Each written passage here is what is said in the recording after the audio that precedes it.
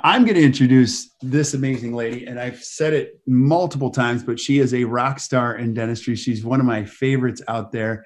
And whenever I see her, she's just a ray of hope, light, everything. I mean, I was at the Chicago midwinter.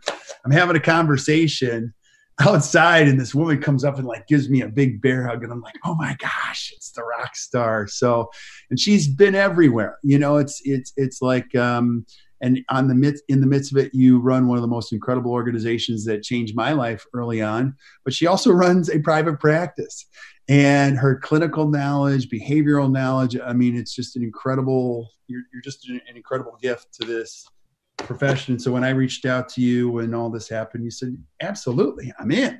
So Lee, you run an incredible organization called the Pankey Institute, and I'm just grateful that you're here. And I guess kind of take it away, and we got your back. So awesome. Thanks, Kirk. And thanks to everybody else. I've said this a couple of times. Thanks for putting this on. I know that these programs every day is really helping folks through this, giving people something to do and log in and a way to come out of this on the other side stronger, better, smarter. So thank you to you and Acton Dental Intel for putting all of this on. And we're gonna switch gears a little bit. I was listening in for Tal Moore. He's one of my favorites. And so we're gonna go from high-end prosthodontic restorations, and we're gonna go to a little bit more bread and butter dentistry. And we are going to talk about posterior composites. And we're going to just jump right in here. I'm sharing my screen here. And so let's see if I can do this, and you guys don't have to tell me how, because I've done Zoom enough that I think I've got this. All right. So, and we're just going to kind of dive right in, and I will try to keep a look on the clock here, because I probably have more slides than we have time for, and we can always pick something back up and do it again later if we don't get done. And I will also attempt to keep my eye on the chat box, so we'll kind of see how we go from there. All right, so I wanted to start out, because our topic's going to be posterior composites, and I'm going to just talk about some different tips, tricks, techniques that should hopefully help improve the predictability of what, I don't know about most of the people listening, but in my practice is an everyday procedure. I do it. I can't imagine a day that I go in my practice and there's not a posterior composite on the schedule. And some days I have a day that it's just class 2 after class 2. I mean, this is sort of a backbone of my practice, in addition to hygiene and just single tooth restorative dentistry. And one of the things that's been on my mind over the last 2 weeks while I've been sitting home thinking about what my practice will look like when I go back is this idea of isolation and controlling aerosols. And so it's relevant both to the times, but it's also relevant to the conversation of posterior composites. And, you know, one of the biggest challenges we have when we do adhesive dentistry of any kind, direct or indirect, is managing contaminants, isolation, so water, saliva, red blood cells, all of the contaminants that are automatically in the oral environment, and then some of the ones that we introduce through our handpiece. And they're actually not our friend when it comes to optimum adhesives, and we want to try to manage that. So 2 really routine isolation techniques that I use in my practice all the time are on the slide. And so Isolite, I think probably everybody is aware of Isolite. They make, they renamed their company, by the way, it's Xyrus Systems now, but they still call the product Isolite. There's lots of varieties of them. So you can get it with the light, without the light. You can get it with their tubing. You can get it where it just hooks into your high volume. So they've made it pretty quick and simple. I love working with an Isolite. Most of my patients find it actually really comfortable once you get it in and get it in position, and they prefer it over having to try to hope they're staying open wide enough for you or worrying about their tongue. It actually really does do a great job at managing isolation from a standpoint of moisture in the oral environment, managing aerosols. It is hooked to your high volume. I will be interested in seeing after this is over if we see some studies comparing this. But I do know that my good friend Mike Melkers did a study and compared intraoral humidity with a rubber dam in place versus with an Isolite in place.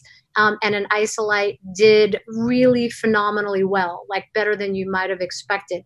So it's a really great way to isolate and manage things.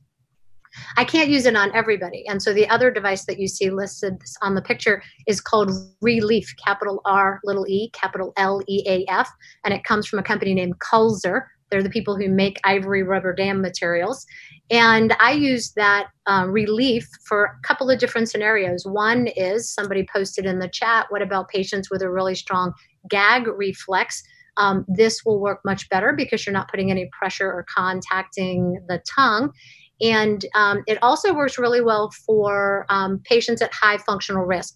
And so putting people on a bite block or on an Isolite, which has a bite block, is actually contraindicated for patients who are at risk of developing TMD, have any previous problems with joints or muscles. And so I'll use the ReLeaf. It's actually a really great trick. Imagine it being a triangle that's connected to a high volume evacuator. And when we think about the high volume, and I'm actually going to stop for a second just because we've had a lot of people in the chat box saying they're having trouble seeing my screen. So I'm going to just ask Kirk or Mark or somebody to give me a thumbs up if they can see mine. Okay, all right. Okay, so then I'm going to guess if you're having trouble, it may be internet on your end of the equation, but we'll see if we can keep that in keep track of that.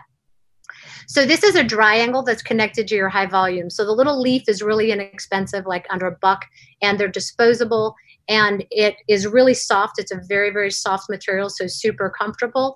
And that little plastic piece that you see that looks clear is autoclavable. It connects to an 8-inch piece of tubing that's also autoclavable, and you shove it right in the end of your high volume evacuator. And so it actually sits in the cheek space, unlike when we try to bend a saliva ejector and you can never quite figure out the right series of combination of bends to get it to stay where you want. And it's high volume. So it really does a great job at picking up all of the moisture. And so that's something that you may want to think about trying. By the way, if you get the ReLeaf, get one, by the way, for your hygiene department as well, because it's probably the best thing that we can think about from a standpoint of using an ultrasonic. And so I'm going to actually stop my share for a second, and then I'm going to share again to see if maybe that solves the problem, since the chat box is blowing up. And so let's see if we can get this so that people can see these slides. All right, share screen. Put it back up. All right, and then press play. All right, so we'll see if maybe, this is like when you call about your computer and they say, have you turned it on and turned it back, turned it off and turned it back on? Maybe there's some magic in the electrons that'll make this show up, okay? But the other thing I did want to talk about is the concept of a rubber dam. And I know rubber dams are one of these things that most of us were super glad that we were able to leave behind when we left dental school. And then there are other people who say, I do all my dentistry under a rubber dam. I do think that thinking about going back to rubber dam isolation may be on people's radar screen after we get back in our offices, simply because of the fact that it does isolate us from the patient's oral environment, and it does prevent aerosols. And so whether you go to a traditional rubber dam, or I wanted to introduce you to something from Ivoclar called the OptraDam. And so that's the little blue device that you see in the picture on the right-hand side of the slide. And that's actually what I call the kinder, gentler version of a rubber dam.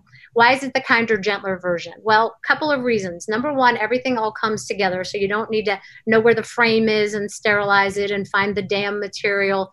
It also isn't a flat piece of rubber dam, so it literally is the shape of the back of the mouth.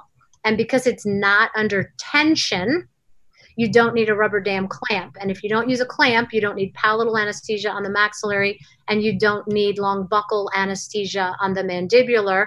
It's already got the little holes punched in it, so you literally just punch the holes with your rubber dam punch. And there's a really great video on YouTube of how to put an OptraDam in. It's not intuitive, but if you watch the video in 5 minutes, you'll know how to put it in. It's just quick, simple, easy way to do a rubber dam. Might be something people want to explore as they move forward. I will tell you the only caveat is they don't make a latex-free version.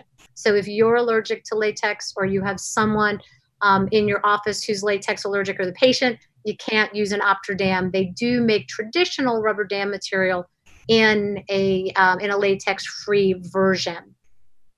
So just some ideas about that. Now, if you're not using a rubber dam or a well-inverted rubber dam, and you're trying to control saliva and or circular fluid or hemorrhage, couple of things to think about. And my favorite is to use retraction paste. So I actually don't think retraction paste is the best way to retract and actually get tissue retraction for an impression, but retraction pastes are probably the best hemostatic agents in all of dentistry. And so unlike the liquid hemostatic agents, they don't turn the tissue brown, they don't stain the tooth, they don't interfere with any of our other materials. So they're really great at hemostasis, better than the liquids like cranberry stipton or Traxident or any of those. So I actually will tell you my personal favorite is 3M's. It's got a super fancy name. They call it Retraction Paste. And I like it because I like the viscosity, and also because I can put it in a composite gun. So it makes it really easy from an application perspective. Premier makes a similar product called Traxident if you like something that the delivery system is more like a flowable syringe. And then Kerr makes something that's called Take One Retraction Paste. They actually brought it out originally as Expasil, but now it's called Take One Retraction Paste. You just put these in on the tissue that's bleeding, leave it there for 60 seconds is enough for hemostasis. If you're actually using them for retraction, you need to go 3 to 5 minutes to get chemical retraction. And then rinse it and dry it. It will not interfere with your bonding. It will not interfere with any of your adhesive processes. And it'll really help control any gingival hemorrhage that you have interproximally or any sulcular fluid. So now I want to talk about something that I will tell you I did in dental school. So I went to the University of Florida, and I can remember when we were first in the clinic and I was first learning how to do interproximal restorations, this was a technique we used. And along with the rubber dam and the face bow and all sorts of stuff, I left this behind when I graduated from dental school. And then a couple of years ago, I was doing some research on matrix systems for a presentation, and I kept coming across studies about this concept called pre-wedging. And I finally decided I probably ought to be curious about this and read some of these studies. So what is pre-wedging? Well, the concept is that you actually put the wedge in first before you start to do the tooth preparation. So give the patient anesthetic, and then you're going to push the wedge in. And by the way, if there's anything I need to do about this slide problem, someone just interrupt me. Brady? Yes. So I logged in on my phone. There is something strange going on. Will you stop sharing again one more time and reshare? Absolutely. Oh, so it's for those that are watching something funky going on. Okay, so you tell me what we think I need to do. I was sort of seeing somebody giving us recommendations. Lee, do you ever do on my laptop? It looks great. And then scroll, and then let's try that. See if that helps. You know how you keep the slide viewer on the side and then just got it. And don't go into presenter mode. Yeah, don't go into presenter. See if that helps.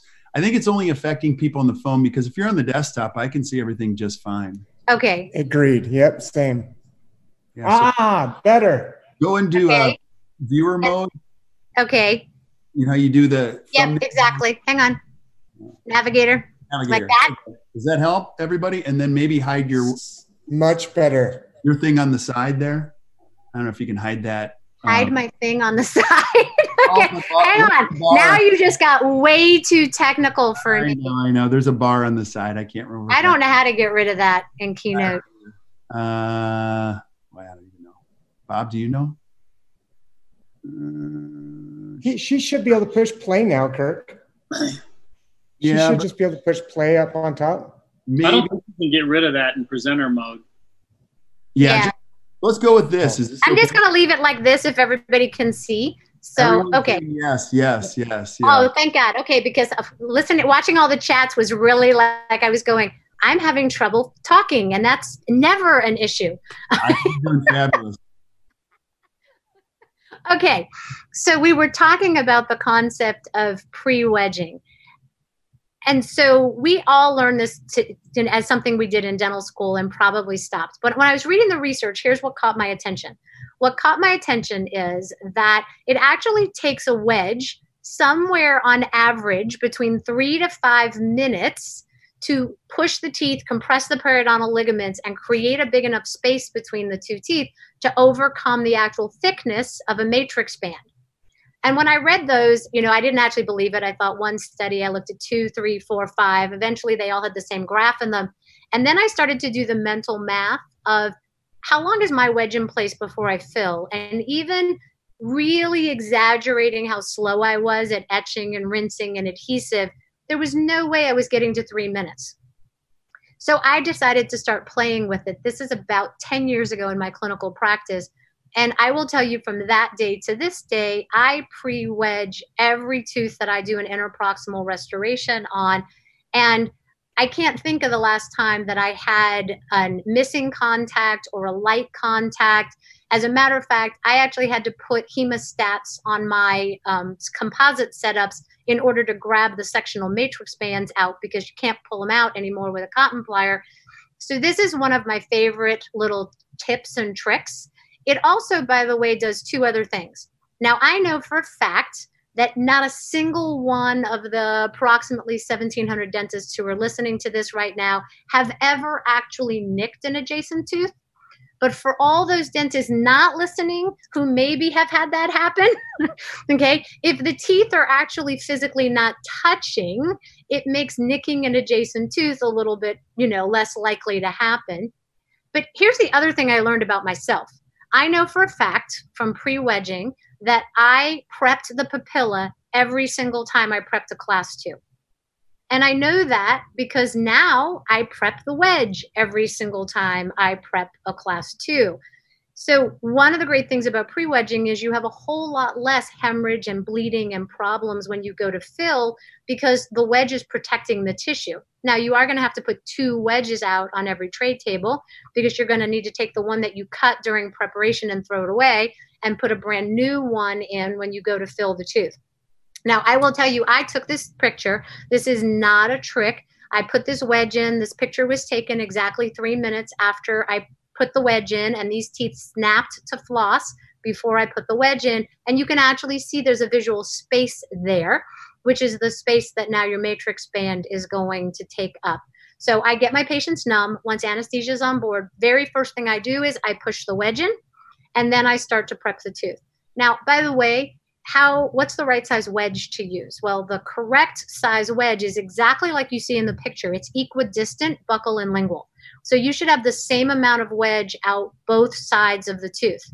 If the wedge there's more of the wedge on the side you inserted from, the wedge is too big. You can't get it all the way through the contact. If you've got more of the wedge on the opposing side from where you inserted, it's too small.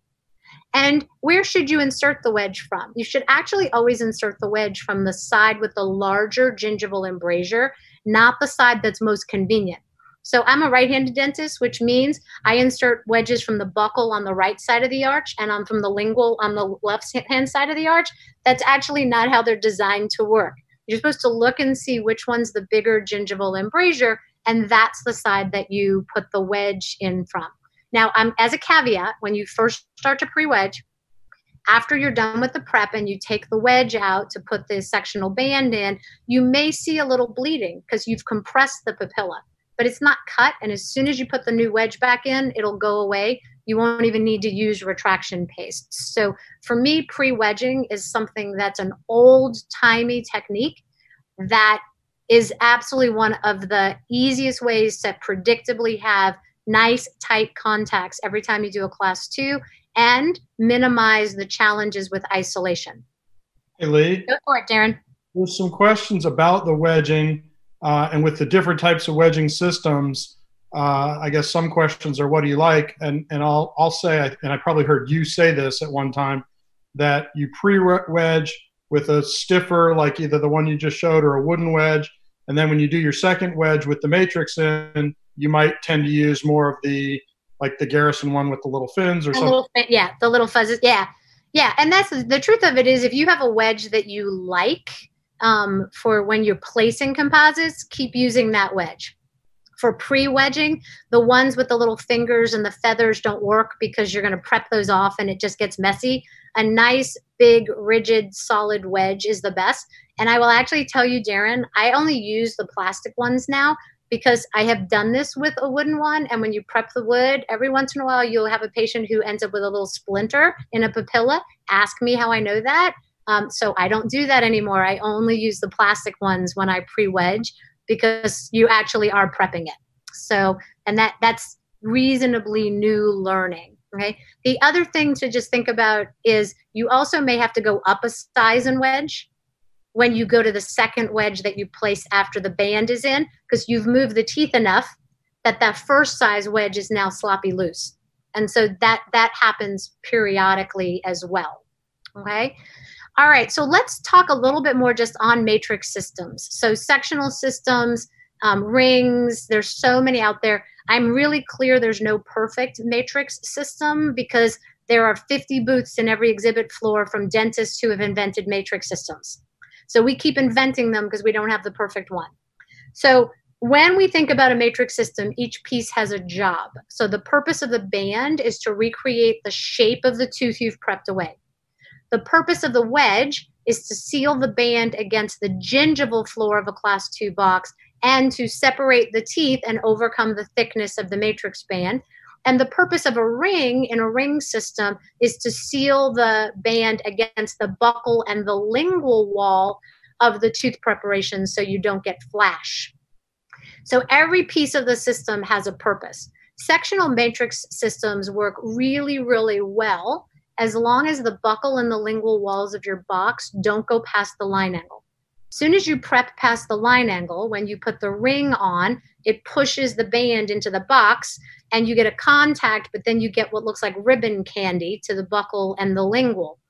The whole purpose of a sectional band was designed with composites. We didn't care about it with amalgam because all you'd have to do to trim the buccal and lingual was put an amalgam carver in that buccal space or lingual space, drag it up, easy peasy, super, super simple to get that trimmed. But with composite, you have to do it with a handpiece. But if your line angles if the prep is past the line angles, it's not hard to get a handpiece there. So I don't worry so much about the buccal and lingual. Sectional matrices all day long if you've actually got a nice prep that's contained within the line angles. After that, I typically go to either a more traditional Toffelmeyer style or what you see in the slide is something called a real matrix so that you can get those tighter. So you can choose whatever wedge or matrix system you want once you get to those larger preps. Okay. So how about clear matrix systems versus metal? So obviously Mylar strips and the clear cure through matrix bands were designed so that you can get light curing through the matrix system. That's really interesting when I think about a class 2 in the posterior because I think almost every dentist I know would actually put the curing light on the occlusal of this preparation. So you're not trying to cure through the band anyway. And one of the things, if you do go look at the research about light curing and depth of cure, we actually get greater polymerization rates, greater depth of cure in a class 2 box when we're using a shiny metal matrix band, because you're actually able to refract the light off the internal of a shiny band and shorten the distance from the source to the material polymerizing. So in my practice, I actually use the shiny metal sectional matrix bands when I'm actually doing the posterior composites. And I do use cure through when I'm doing anything in the anterior. How about side-by-side preps? Anybody just really loves side-by-side preps because they're so fun and so easy to do, right? It's my fave thing. And I've tried everything. I've tried prep one tooth, fill it, then prep the other. That irritates me when I nick my own brand new composite, right? I've tried fill one and then fill the other, but they're prepped simultaneously. That never works. Your matrix band causes a contact that looks like a triangle. For years, I did this side-by-side bands, except you can only fill one composite. So you put 2 bands in, 1 wedge, 1 ring, fill 1 tooth. Take everything apart, trim that composite. Now put 1 band, 1 wedge, 1 ring back on and do the second one. Because you needed the second band in order to hold the first band to give you that shape. I've tried bite registration paste, you name it. I've tried to think of every creative thing, okay? The challenge is that you actually need something to hold the first band into the right shape so that you don't get material going through there. And we're going to talk about the use of Teflon tape as a way to manage this. And so hang on for 1 or 2 slides and I'm going to show you how I use Teflon tape. I actually use Teflon tape for lots of things. Someone should write a book like 1,000 uses for Teflon tape in dentistry. But don't, because then you won't be able to buy it at Home Depot and they'll charge us a lot for it. So keep it under your hat, okay? Here's the other thing I use Teflon tape for. Once I put a matrix band in place, I got the band, the wedge, and the ring in place. I stop and I look down in the prep. Any place that band is not intimately in contact with the prep, you're going to get extrusion of material. And I don't care how you fill with what density of composite, you're going to get extrusion of material here. So you could do a couple things. You could take the ring off and reverse the wedge. Maybe I put the wedge in from the wrong side. You could try a bigger wedge, but I'm going to tell you, in my world, this is the perfect place for Teflon tape, because I don't know about anybody else, but I get cold chills thinking about trying to trim that little tiny fin of composite. By the way, that's the distal lingual of a lower first molar. Fun place to get a mosquito diamond in a handpiece. So we're going to do that with Teflon tape. So I think everybody probably should be able to see my mouse, my cursor from my mouse. And so I want you to look at this little triangle outside the band, but mesial to the adjacent unprepped tooth and confined by the ring. So there's a little triangle right here. And so the way you're going to fix this is you're going to take Teflon tape and you're going to tuck the tail right into this triangle. And now you're going to take the end of a perio probe and you're just going to push the Teflon tape all the way gingivally, like condensing it gingivally, until you see the band literally go bloop, bloop, bloop, and touch the tooth. And so the Teflon tape goes outside the band. This is just a whole bunch of excess Teflon tape. It's just been packed right there into that triangle. So I'm going to try to play a video, which means I'm going to have to go into play mode on my computer for a second. And so I know those of you watching on an iPad or a tablet are probably going to watch this and need your loops to see it. But so that everybody can kind of see this, hopefully it will stream, and then I'll go back to this mode, okay? So this is a video that I did with a set of high-def loops on my, high-def camera on my loops. So see what happens when you have 2 preps and 1 band. So I'm going to take the ring off, and then I'm just going to literally take Teflon tape, and I'm going to condense the Teflon tape into the prep I'm not going to fill. And so you'll see here I'm doing with cotton pliers just to place it, but then I actually am going to condense it. So one of the gifts of Teflon tape is it is condensable. It gets really, really firm and rigid.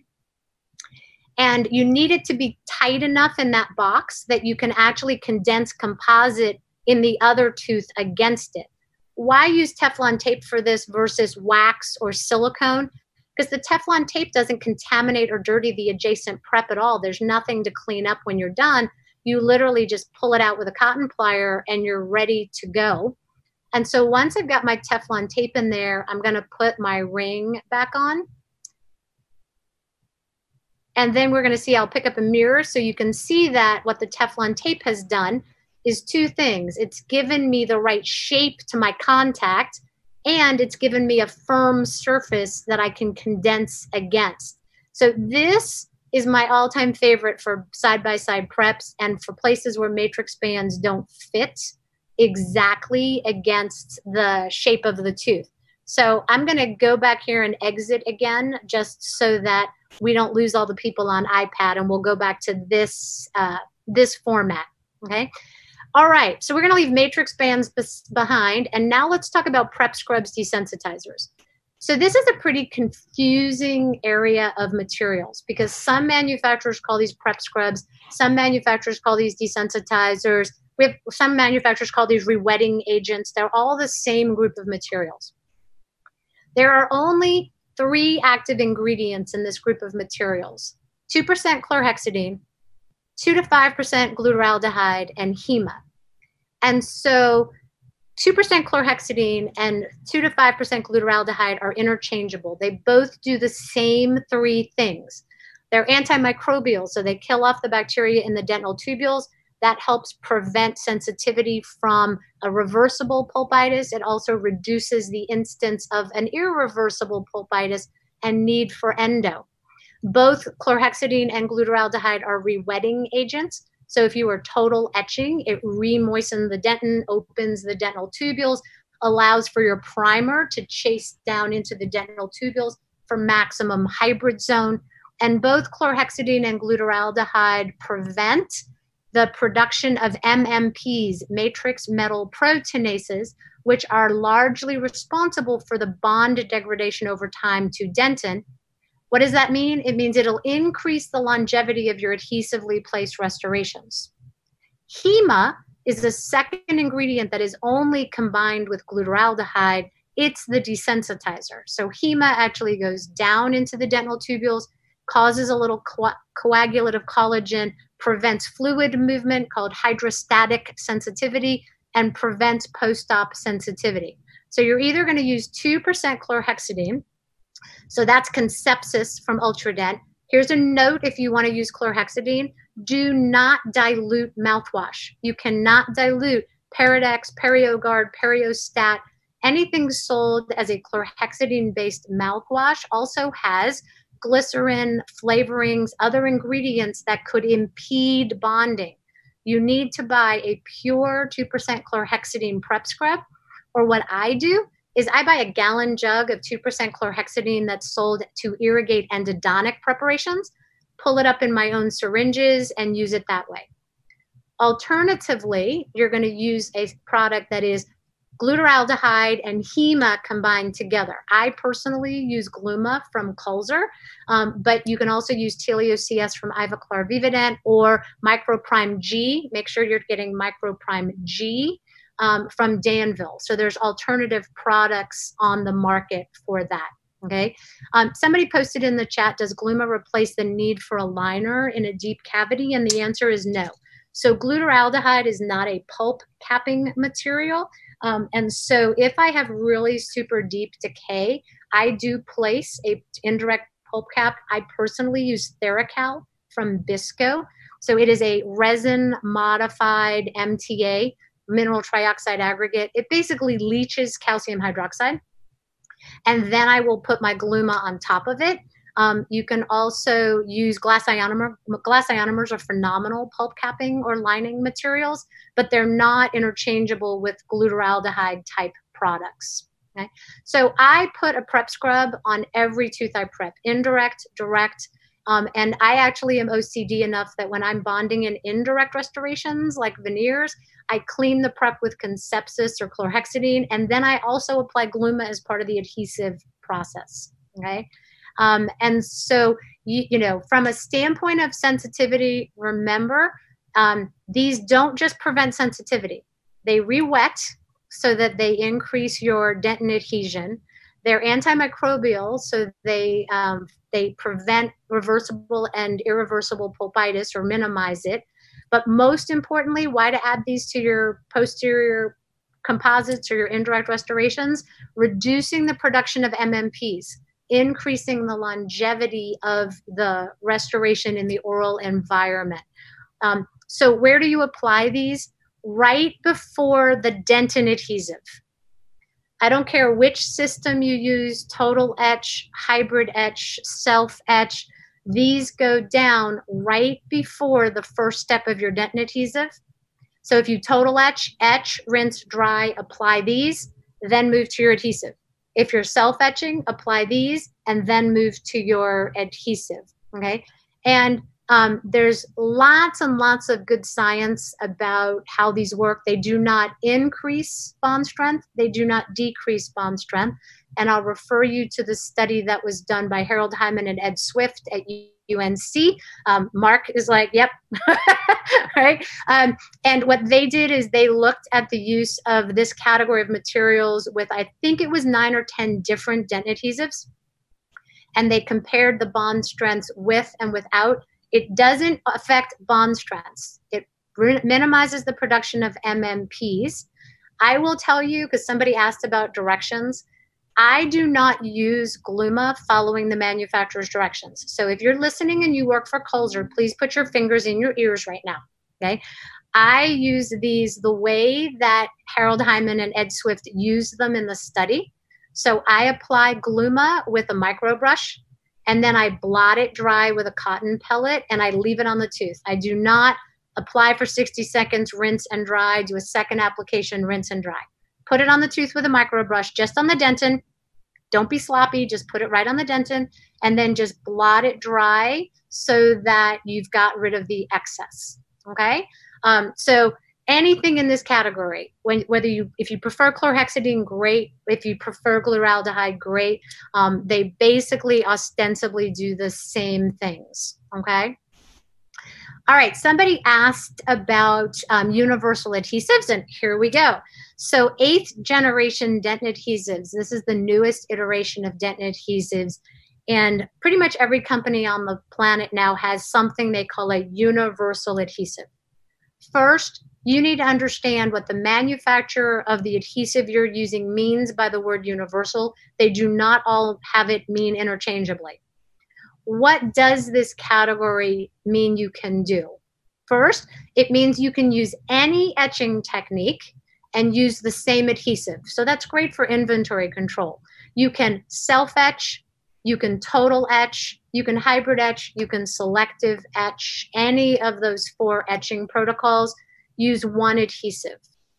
Some of these adhesives have something that's called a dual cure activator, or a DCA, and you can add a drop and you can turn these into dual cure adhesives.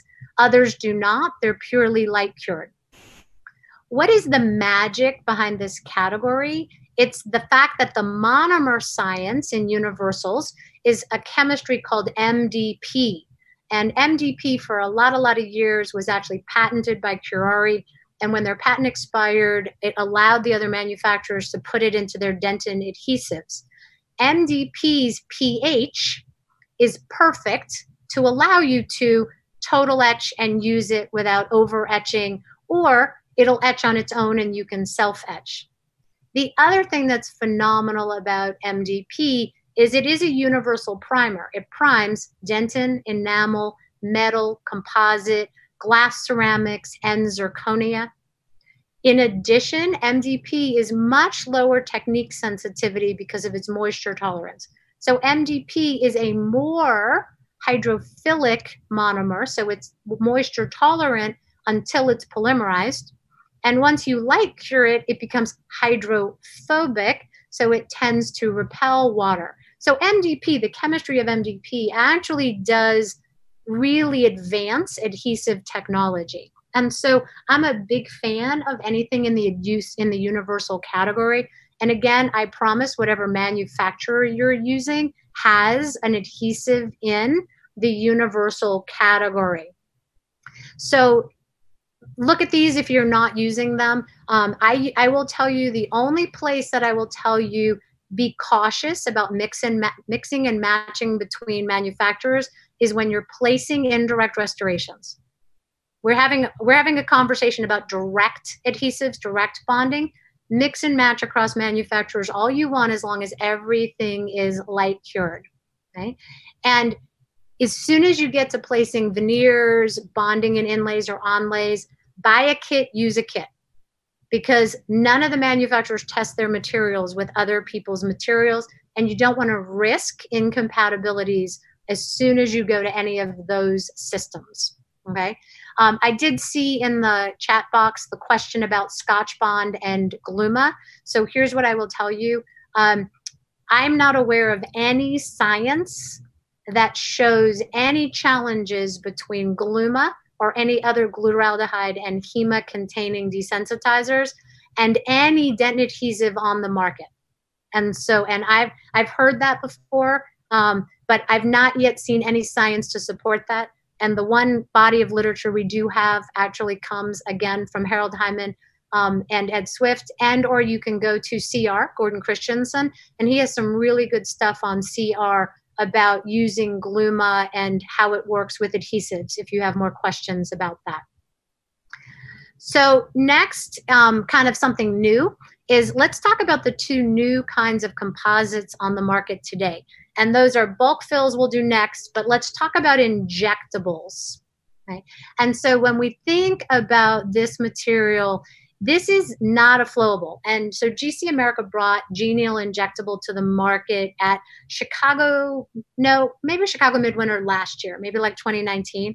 I'm old enough, I lose track of time now. I can't keep track of all of this stuff. But it's not a flowable, which is why they named it injectable. In general terms, we can typically understand the filler content of a composite based on its viscosity. So the thicker a composite, the higher its filler content, and the thinner or the less viscous a composite, the lower its filler particles. Why do you care about that? Because the higher the filler percentage, the better the physical properties of a composite-based material. The challenge is that usual way we look at it has gotten more complicated lately. And so we now have high filler percentage flowables, and those are very different than the old school traditional flowables. And now we have Genial Injectable. So Genial Injectable comes in a syringe. It feels like a flowable, but it has a high enough filler percentage that it can be used in replace of any traditional composite that you normally get in a syringe or would put in a composite gun.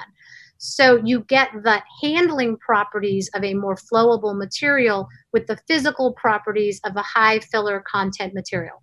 They do make it in a regular 2 millimeter depth of cure material and then in a bulk fill, higher 4 to 5 millimeter depth of cure. I will tell you that I've been using this material in my practice since it came on the market. Here's where I love it. I love it for class 5s. It's such an easy, gorgeous material to use for a class 5. I see Darren Becker smiling, so I don't know if he's agreeing with me or disagreeing with me. Okay, agreeing with me. But it's a very pretty material, very aesthetic and awesome for class 5s. The other place I use it is really small class 1 restorations. And so you've got that. It doesn't quite qualify for a sealant. You've got to do a little prep, but so you do need to fill it. This is a gorgeous material for that. And I will also tell you, I have started using it just recently as the labial enamel layer in some of my anterior composite restorations. It is really gorgeous and really easy to apply from handling properties. Okay, so something you just might want to play with. And again, it's called both of them are called Genial Injectable. One's bulk, one's universal. So now let's talk about bulk fill composites.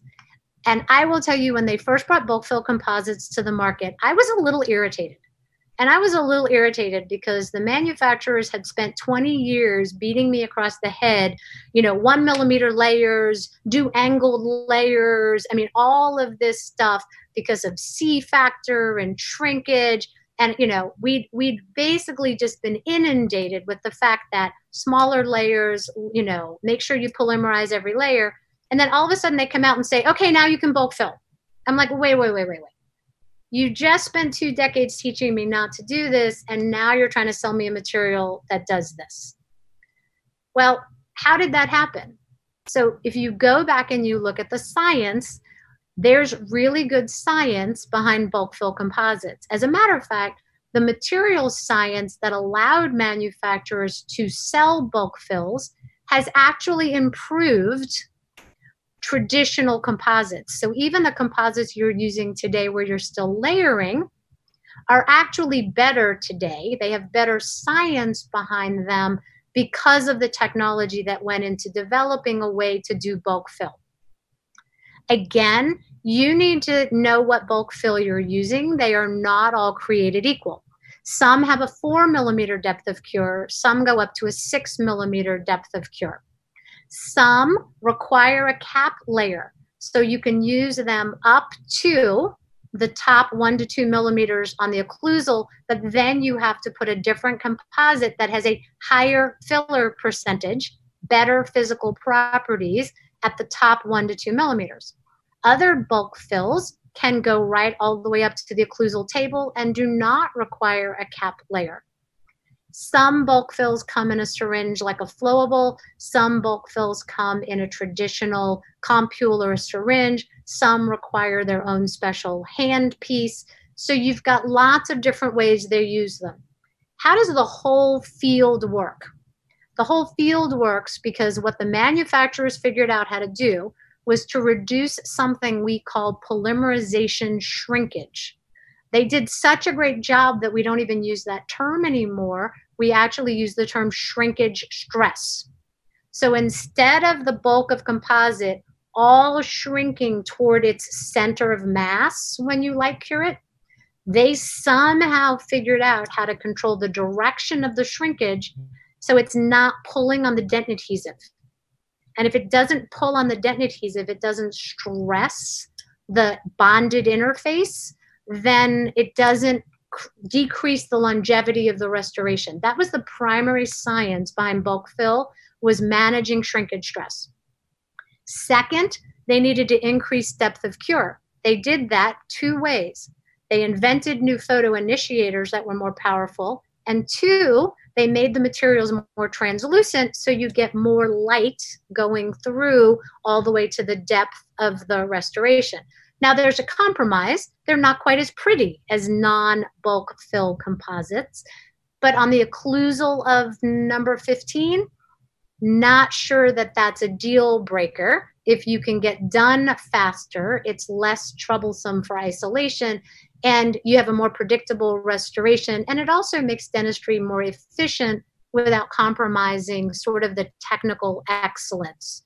So absolutely bulk fills. So my standard class 2 protocol is I use a bulk fill composite from the floor of the box all the way up to that top 2 millimeter layer. And then I use a cap layer of material in my practice. That's my personal preference. And by the way, I'm a big fan of composites that are radio-opaque. We have a real issue in dentistry because of radiolucent materials for the last decade. And so I like more radio-opaque composites versus more radiolucent.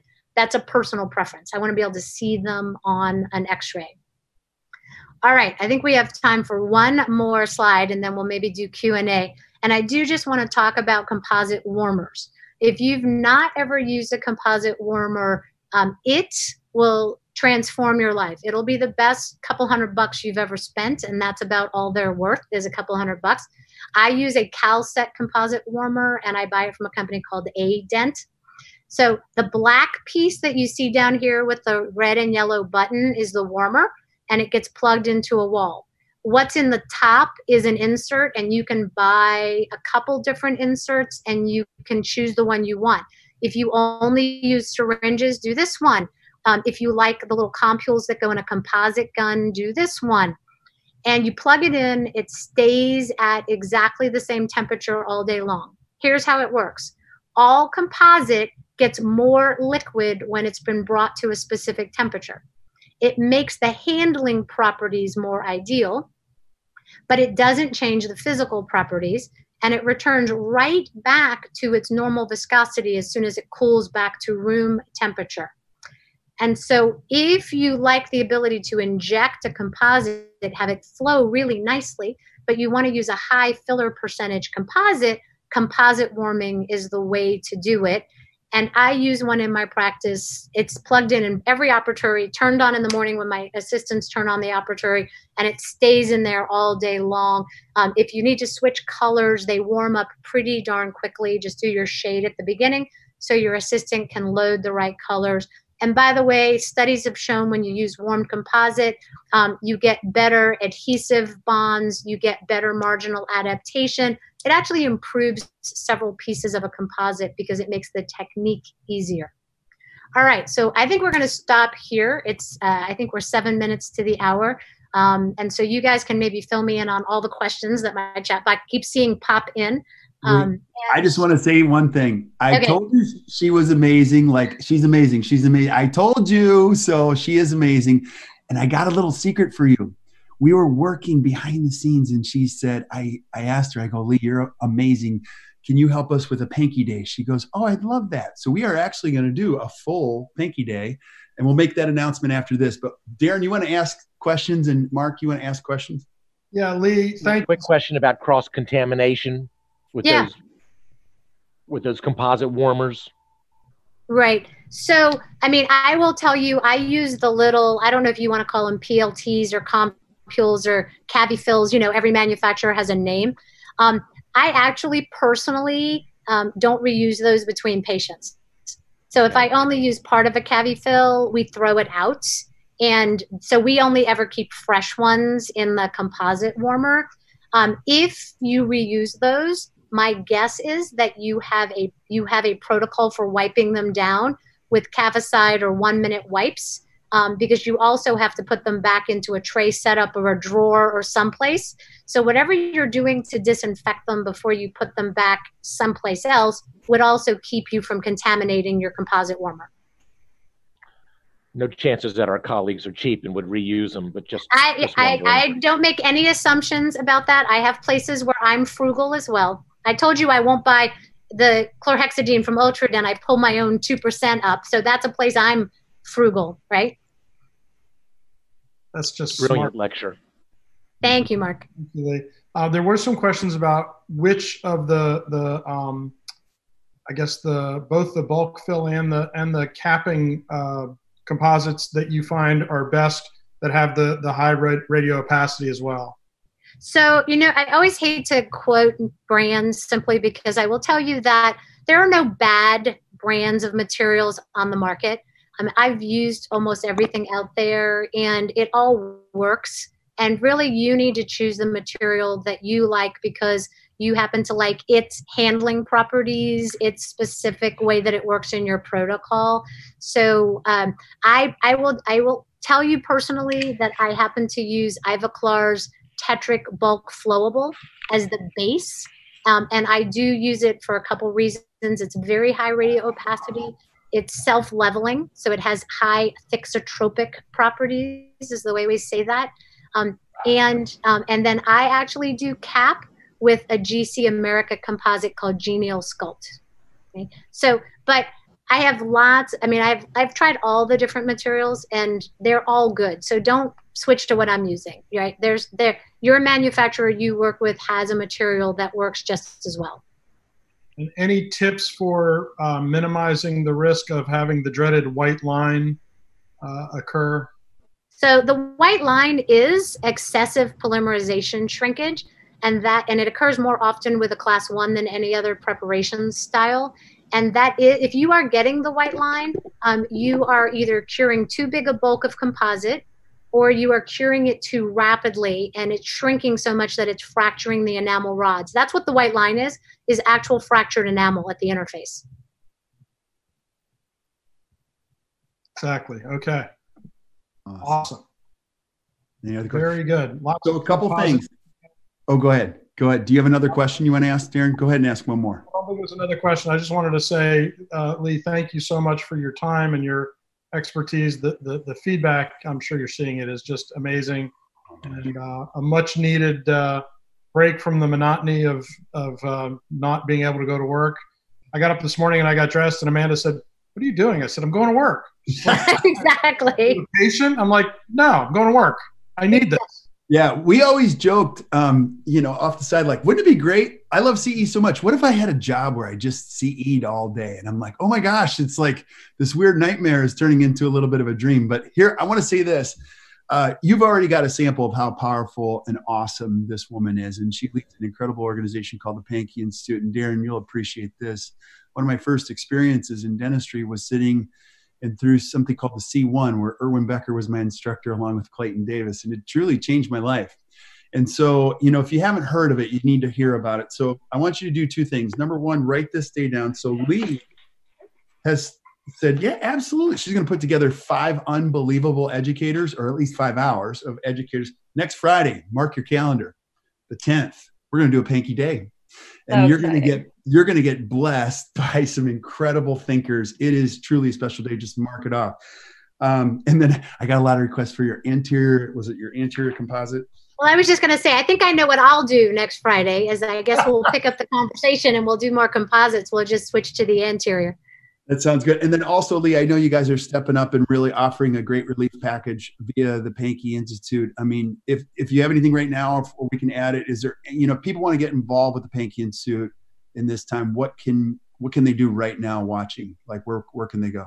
Yeah, so there's actually several things I will recommend. If you like to read, go to our Pankeygram website. So pankeygram.org, PANKEYGRAM.org. And lots of great articles from all of our 70-some faculty. I don't want to compete with you guys, but we are offering our own webinars just Monday, Wednesday, Friday. There's no competition. We're all helping the industry. Right? And that one's easy. It's pankeygram.org/webinars. And so like I'm doing, Sam Lau is doing one later today. I'm doing one on Wednesday on assessing functional risk, but you can find them all there. We just do an hour 3 times a week. And then, of course, once we're back and we're operational and we're holding classes again, we are allowing people right now to register for classes in the future. And we've kind of waived our initial deposit requirements. So people can simply say, hey, I want to come. I want to put this date on my calendar. But obviously right now we're all trying to watch our dollars and cents.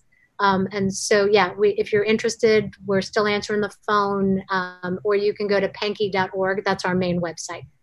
Don't hesitate. Don't think about it. Just do it. It's never begrudge your investment. Darren, you've been to the Pankey Institute, and Mark, you've been there. Is it a Big place time. that changes your life or Well, not? most inside of dentistry, it's the most important thing I ever did, and met like-minded people. And it's just not the same as online learning, which has been unbelievable during these turbulent times. But the classes themselves are amazing. And then the learning with your classmates at night when you go to dinner and you sit around and talk and look at cases and find out you're not the only person who has problems. That was my favorite part, was the nighttime. The single most important thing I did for my continuing education in 32 years of private practice. I'll ditto that. Having grown up basically there and going through all the courses when I was starting out in practice as an associate, the technical piece was incredible, especially as a young sponge of a dentist. But it's the rest of the story of how to incorporate it into my practice, and how do I talk to my team, and how do I talk to my patients about it, and how do I do it in a way where I can be financially successful, and all of that part of it. And like Mark said, just the kindred spirit piece of being around like-minded people who are trying to do the best for their patients and their practice, and hearing and sharing all those ideas is just unparalleled anywhere, and I've studied everywhere. So yeah, it's the best. Lee, you and the Institute are a blessing. Thank you. Oh, thank you. You guys too. Thanks for doing this, and keep up the good work, you guys. Absolutely. I'll see you next Friday. Mark your calendars next Friday.